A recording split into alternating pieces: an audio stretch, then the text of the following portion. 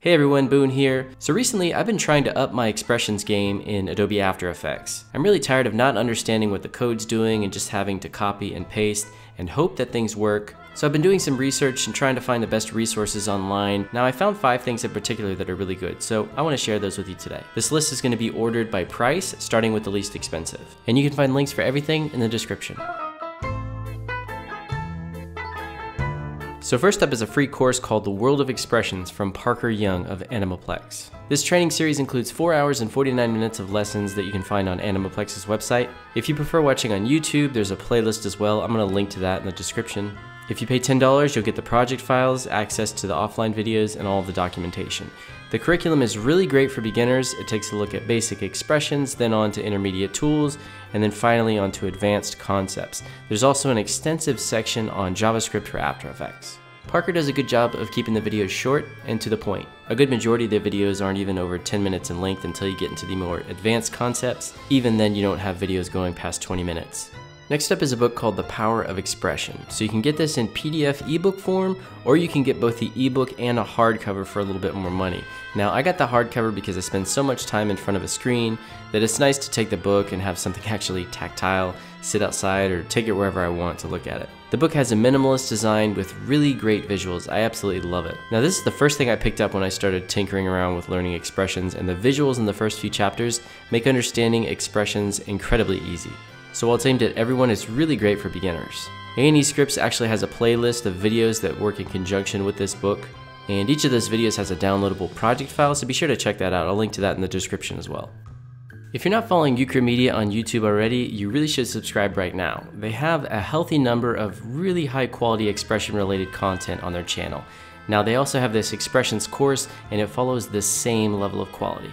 Their co-founder Sergei Prokhnevskiy is a former senior motion graphics designer at Fox Sports, where he worked on a ton of different things like graphics for NFL, the Super Bowl, MLB World Series, college football, NASCAR Women's World Cup, and NASCAR Race Hub. Seriously, just go check out their YouTube channel and you'll see how good this course is. Their curriculum introduces users to expression tools and basics, including the language of expressions and the various data types. Then you're shown how to use expressions to create a module lower third. This covers everything from expression controls to exporting a Mogart template to Premiere Pro. The course includes over 12 hours of streaming video content. Users get lifetime access to these videos as well as all of the free updates. It comes with downloadable project files, access to a private course forum, and links to additional resources. I'm personally about halfway through this course right now. I really like it. I highly recommend it. Next up is Expressions Trip from Motion Design School. The curriculum here is targeted at beginning and advanced motion designers, animators, and even programmers interested in graphics and animation. This course not only teaches you the basics of expressions, but it also focuses on how and why to implement them in a real-world project. More specifically, in this course, you'll learn how to create a fire generator, make a crab breakdance, and even animate a Godzilla walk cycle. Do you really need to know how to do anything else? The course finishes with a section focusing on the differences between expressions and scripting. Here you will use ExtendScript to learn how to create a few scripts. Last but not least, Expression Session from School of Motion. This course will take you from beginner to pro over the course of 12 weeks. Be sure to check the schedule for the next opening on School of Motion's website. This course will not only teach you how to write expressions, but again, more importantly, it's going to teach you why and when you would want to use them. With beautifully designed lessons and exercises, Expression Session includes over 25 hours of video instruction. It's a detailed curriculum targeted for motion designers. Each lesson is project-based and has custom artwork. Every student is assigned a teaching assistant, which helps you with feedback as well as debugging any code.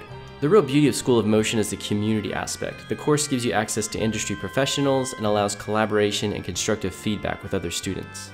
The course is going to help you not fear math. It's going to show you how to plan big projects, how to automate multiple elements, how to work with CSV and JSON files, how to trigger animations with markers, and much, much more.